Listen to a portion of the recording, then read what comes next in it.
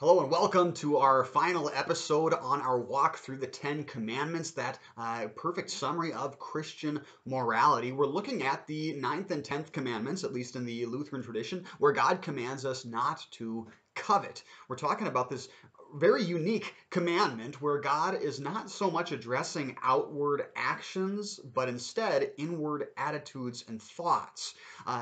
This is a really valuable commandment for us because, again, kind of like the very first commandment, that if we really do fear, love, and trust in God above all things, we're not going to break any other commandments. In the same way, if we really don't covet, then we lose any real reason to break any of the other commandments against our neighbor. If we learn to be content with the things that God has given us, we're not going to have a desire to murder or steal or badmouth, slander, give false testimony against our neighbor, right?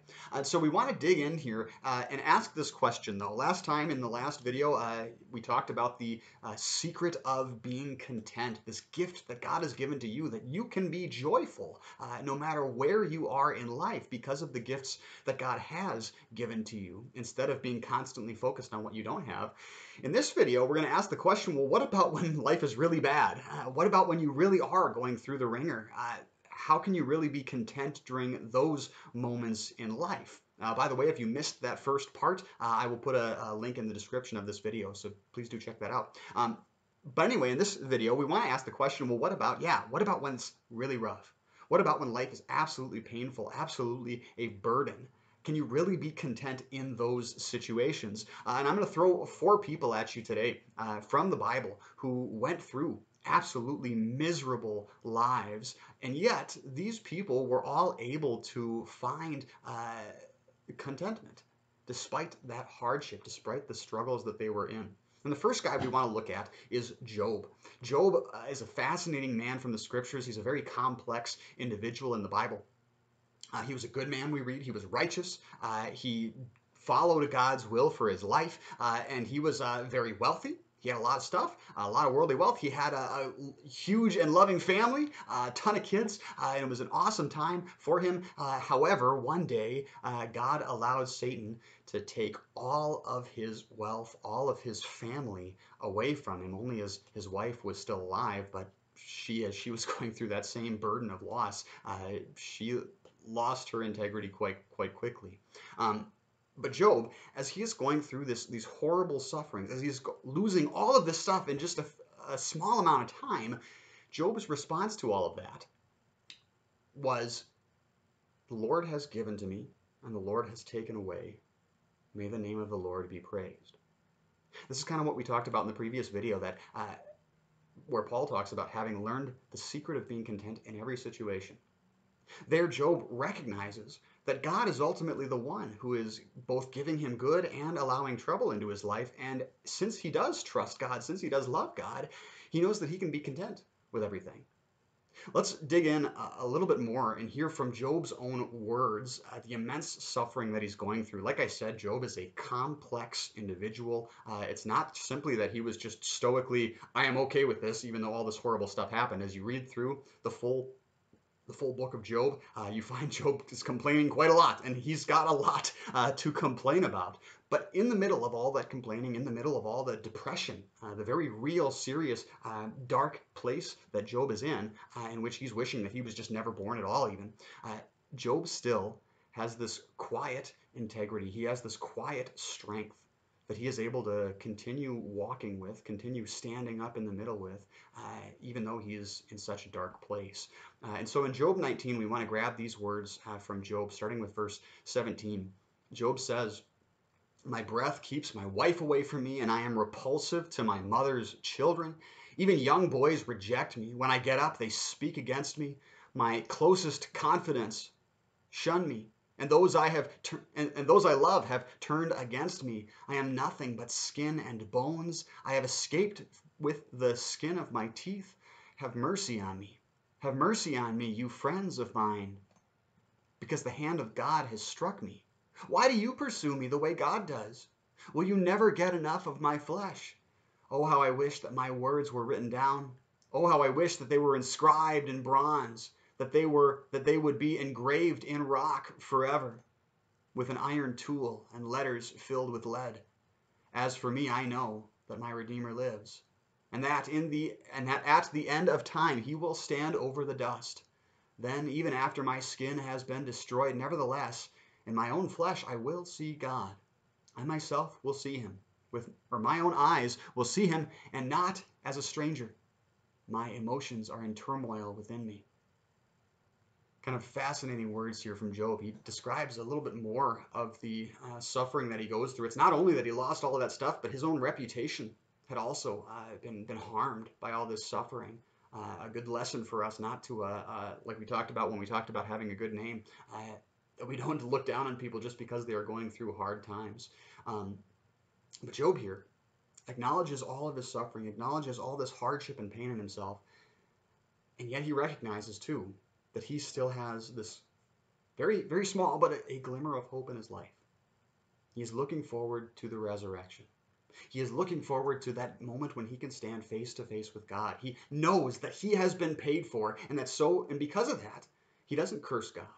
Because of that, he doesn't let go of his integrity. Instead, he continues to bear this burden that God has laid in his lap. He continues to trust in his God, even though he is very much concerned about what God is doing in his life, even though he is demanding that God explain himself. Nevertheless, he holds on to this glimmer of hope that God gives to him.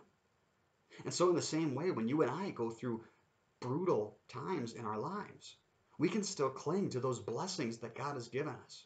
Last time when we talked about contentment, we talked about how God has just given you this moment right here, right? And you can be thankful for that. However, recognize also as a Christian, if you believe in Jesus Christ, you have far more than just this moment. You are looking forward to the resurrection from the grave. And since you are looking forward to eternal life with God, that can give you hope. That can give you a foundation that can never be taken away from you.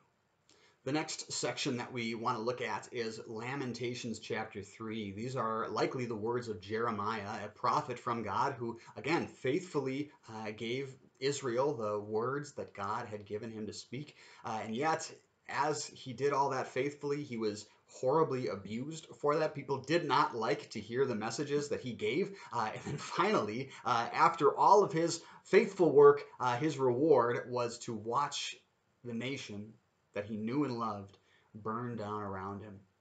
Lamentations is likely him sitting in the ashes of Jerusalem and looking back on this horrible suffering that God has allowed into his life as all the people that he knows and loves have either died or been dragged away into exile or are sitting there in the ashes with him. And this is what Jeremiah says in Lamentations chapter 3, starting at verse 17. He says, he's talking to God here, notice this. He says, "You deprived my soul of peace. I have forgotten what well-being is. I said, my endurance has vanished along with my hope from the Lord. Remember my affliction and my homeless wandering, the wormwood and bitterness. My soul always remembers, and it has sunk within me. Nevertheless, I keep this in my heart. This is the reason I have hope. By the mercies of the Lord we are not consumed, for his compassions do not fail. They are new every morning. Great is your faithfulness. My soul says, the Lord is my portion, therefore I will hope in him. The Lord is good to those who wait for him, to the soul who seeks him. It is good to hope quietly for the salvation of the Lord. It is good for a man that he bears a yoke early in his life. Let him sit alone and be silent, because the Lord has laid this upon him. Let him stick his face in the dust. Perhaps there still is hope. Let him turn his cheek toward the one who strikes him. Let him be filled with disgrace, for the Lord will not push us away forever. Even though he brings grief, he will show compassion on the basis of his great mercy. Certainly it is not what his heart desires when he causes affliction, when he brings grief to the children of men. Notice, this brutal moment in Jeremiah's life that he recognizes God has again allowed this horrible suffering into his life. And yet, as he dwells on this horrible pain that he's going through, he acknowledges, you know what, this is still good. It is still good because God has given this burden to me. And therefore, it's good for me to learn to quietly wait for God to bring his salvation for me. It is good to bear a burden. In fact, he even says it's good for people in general to bear a yoke while they're young, right? That in the early times of your life, if you go through suffering, that can often make you a more hardened, a more trustworthy, a more stalwart individual. right? It can actually make you into a more, it can build character in you rather, right? And so Jeremiah recognizes this suffering to ultimately result as a good thing. And so again, Jeremiah has this hope, this confidence that he can bear this burden and wait for God to bring him salvation, wait for God to save him from this calamity. The third individual we want to look at right now is Elijah. We read about him in 1 Kings chapter 19. And here Elijah he's convinced that his life's work as a prophet of God has come to nothing. He believes he is the only Christian, the only believer in the one true God left in the world, and he's ready just to die and be done with it. So this guy, everything he's worked for has just fallen apart in front of him, and so he's ready just to be done. And so here, God gives him some really valuable lessons that we also can learn, especially in those times when we're going through difficulties, hard struggles. And so here we read from 1 Kings chapter 19. Elijah went to a cave and spent the night there. Then the word of the Lord suddenly came to him, saying, "Why are you here, Elijah?" He said, "I have been very zealous for the Lord, the God of armies, but the people of Israel have abandoned your covenant. They have torn down your altars and killed your prophets with the sword. I alone am left, and they are seeking to take my life." Then the Lord said, "Go out and stand on the mountain in the presence of the Lord, for the Lord is about to pass by." Then a great and powerful wind tore the mountains and shattered rocks before the Lord, but the Lord was not in the wind. And after the wind came an earthquake, but the Lord was not in the earthquake. After the earthquake, there was a fire, but the Lord was not in the fire. After the fire, there was a soft, whispering voice. When Elijah heard it, he wrapped his face in his cloak, and he went out and stood at the entrance to the cave. Then a voice came to him and said, "Why are you here, Elijah?" He said, "I have been very zealous for the Lord, the God of armies, but the people of Israel have abandoned your covenant. They have torn down your altars and killed your prophets with the sword. I alone am left, and they are seeking to take my life." Then the Lord said to him, "Go back the way you came, and go to the wilderness of Damascus. When you get there, you are to anoint Hazael as king over Aram. You will also anoint Jehu, son of Nimshi, as king over Israel, and Elisha, son of Shaphat, from Abel-Meholah as prophet in your place. Whoever escapes the sword of Hazael, Jehu will kill, and whoever escapes the sword of Jehu, Elisha will kill. But I have preserved in Israel 7,000 whose knees have not bent to Baal and whose lips have not kissed him." Two lessons that Elijah takes away here. First off, God shows Elijah that he does not always work the way that you and I would think he should work.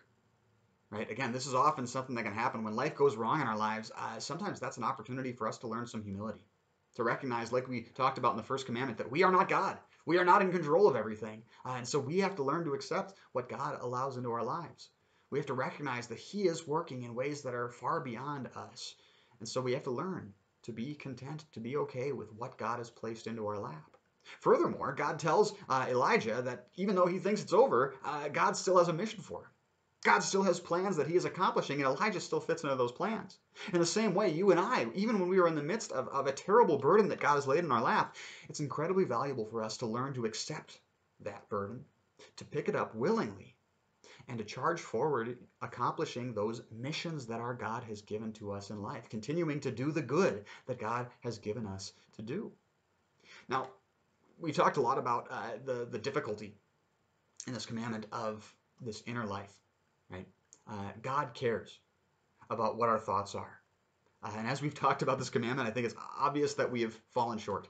Right? I mean, one example that always makes me kind of squirm a little bit is imagine if your brain was hooked up to a loudspeaker and everybody around could hear everything that you thought. Right? For a lot of people, that kind of makes them squirm, right? Because we know that our thoughts are not always pure. They are not always good, right? Very often, evil things pop right into our minds. And God cares about that. In fact, he demands that we have good thoughts always, right? And again, if we actually do have good thoughts, again, that's going to lead to good actions, right? If we allow evil thoughts to linger in our minds, that's going to produce evil in our lives as well, right? So we want to care about these things instead of just ignoring them. And so here, as we recognize just how much we have fallen short on this commandment, just how much we have failed to do as our God has commanded, we want to look at one final individual who suffered horribly And this man is actually your righteousness. This man is the one who did obey this commandment perfectly in your place. We want to look at Jesus Christ. That before he went to the cross, he was faced with this same difficult commandment. He was faced with this same difficulty of pursuing godly thoughts. And so as Jesus was about to die on the cross, as he was about to endure the guilt and the suffering and pain of all humanity, as he was about to take that all onto himself to then receive God's wrath against him, he didn't want to go through with that. That was a horrible burden that God the Father laid in his lap. And yet, as we see in Jesus' prayer in the Garden of Gethsemane, Jesus learned to pray that most mature prayer anyone can possibly make, to pray that God's will be done instead of my own will. This is, again, Jesus being the perfect human being in your place. Let's watch this in Matthew chapter 26. We read in verse 36, "Then Jesus went with them to a place called Gethsemane. He told his disciples, 'Sit here while I go over there and pray.' He took with him Peter and the two sons of Zebedee, and he began to be sorrowful and distressed. Then he said to them, 'My soul is very sorrowful, even to the point of death. Stay here and keep watch with me.' He went a little farther, fell on his face, and prayed. He said, 'My Father, if it is possible, let this cup pass from me. Yet not as I will, but as you will.' He came to the disciples and found them sleeping. He said to Peter, 'So were you not able to stay awake with me for 1 hour? Watch and pray, so that you do not enter into temptation. The spirit is willing, but the flesh is weak.' He went away a second time and prayed, 'My Father, if it is not possible for this cup to pass from me unless I drink it, may your will be done.' Again he returned and found them sleeping because their eyes were heavy. He left them again and went away and prayed a third time. He said the same words as before. Then he returned to his disciples and said to them, 'Are you still sleeping and resting? Look, the hour is near, and the Son of Man is betrayed into the hands of sinners. Rise, let us go. Look, my betrayer is near.'" There's some amazing words from Jesus here. Notice the difference between Jesus' prayer, or the beginning of Jesus' prayer, and the end. Right? As he gets there, he's ready to die. He does not want to go through with this. He is so burdened, so sorrowful that he says he's at the point of death. Right? He is so anxious. Again, as a true human being, he is very much anxious about what is coming his way, about this horrible burden that God the Father has laid in his lap. Right? And so he prays. He prays, "Please let this be taken away from me." Right? Let me not have to drink this cup of suffering. But again, in his Christian maturity, right, Jesus says, "Not what I will, but what you will." And as he keeps praying, you notice his confidence is growing until finally he's able to stand up with his disciples and say, "All right, let's go. Let's do it. It's time. I'm going to go through what God has given me to do. I'm going to accomplish the good that God the Father has called me to do." And so Jesus goes through with his work for our salvation. He suffers, he dies, he's buried, and then finally he is raised to life again to bring you and me eternal salvation, full forgiveness for all of our moral failings, and now this new life by which we pursue this Christian morality that we've talked through this entire time. My dear friends, may that always be your Christian motivation to continue to love your God with all your heart, soul, and strength and mind, and to love your neighbor as yourself. That is it for our study on the 10 Commandments, that summary of Christian morality. If you have any questions, please do throw those down in the comments, and join us next time as we continue this study. We're going to be jumping into the Creed, the Apostles' Creed, in which we find just a very simple summary of Christian truth. We'll catch you next time. And I say, can't be that easy. And he said, and no, it wasn't easy, but be still and know